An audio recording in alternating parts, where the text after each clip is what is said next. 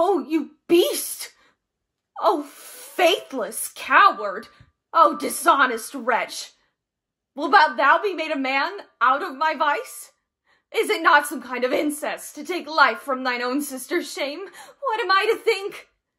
Heaven shield my mother played my father fair, for such a warped sense of wildness ne'er issued from his blood. Take my defiance, die, perish, might but the bending of my knee reprieve thee from thy fate. It should proceed. I'll pray 1,000 prayers for thy death, no word to save thee.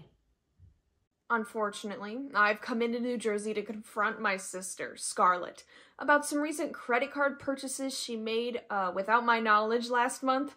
You see, she stole my identity and used my accounts to rack up $3,000 worth of colored rocks on my accounts on account of her psychic, Maggie, told her that she was a stone in a past life.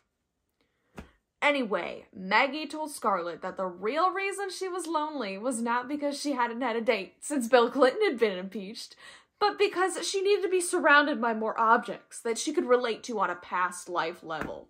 So she bought $3,000 worth of colored rocks.